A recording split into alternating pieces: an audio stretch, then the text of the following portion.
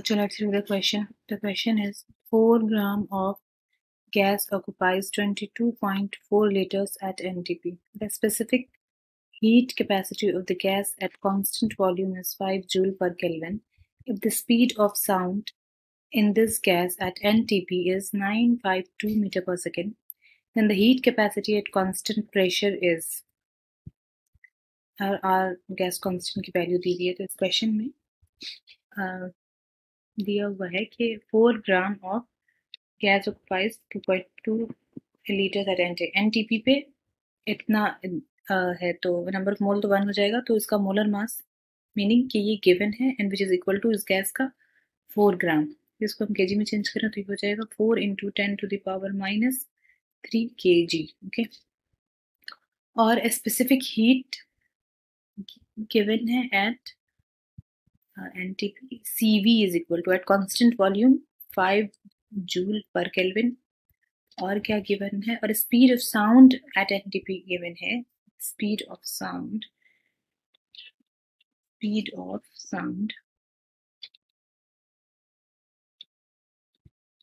Is equal to 952 metre पर second.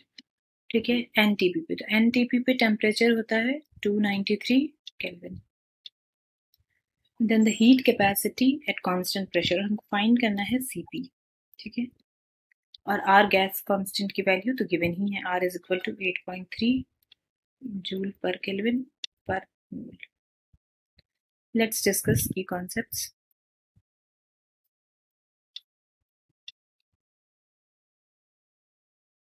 यहाँ पे क्या क्या इस्तेमाल होगा, सबसे पहले तो speed of sound in any gas is given as क्या होता है, V is equal to under root gamma RT upon M। Gamma क्या, आइडियाबेटिक कांस्टेंट है, R gas constant, T temperature, M molar mass. ठीक है, और CP upon CV is equal to क्या होता है, गामा।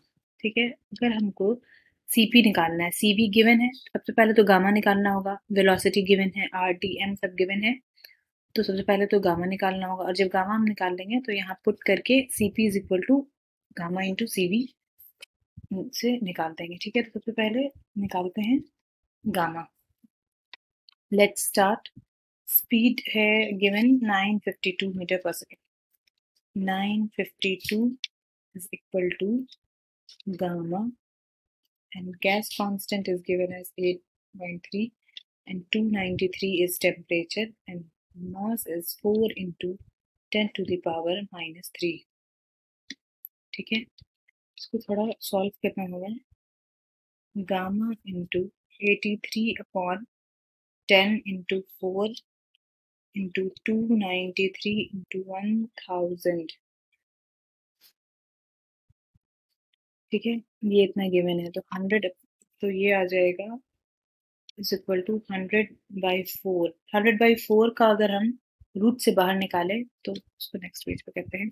100/4 का अगर रूट से बाहर निकालेंगे तो ये आ जाएगा 10/2, और रूट के अंदर आएगा gamma and 83 into 293, 83 into 293 which is equal to 5 root gamma, और 83 इंटू 293, और फिर हम इसका अगर अंडर रूट निकालेंगे तो ये कितना आ जाएगा 155.9, फिर इसको 5 से मल्टीप्लाई कर देंगे, और यहाँ पे ये गिवन है 952 मीटर पर सेकेंड, ये स्पीड है।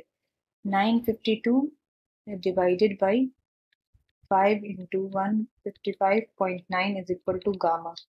तो गामा की वैल्यू आएगी,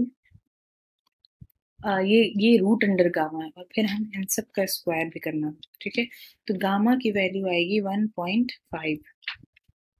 ओके, अगर गामा 1.5 आ गया और हमको निकालना है CP और CV गिवन है, तो CP is equal to gamma CV which is equal to 1.5 into, and CV कितना गिवन है, कांस्टेंट वॉल्यूम 5 जूल पर केल्विन, 5 जूल पर केल्विन, तो CP इज इक्वल टू कितना आ जाएगा 7.5 जूल पर केल्विन। ये आ जाएगा specific heat at constant pressure and the correct option will be A, 7.5 joule per Kelvin per mole। पर मोल भी होगा यहाँ पे, स्पेसिफिक मोलर स्पेसिफिक हीट निकाल रहे हो। Okay, I hope you got it. Thank you.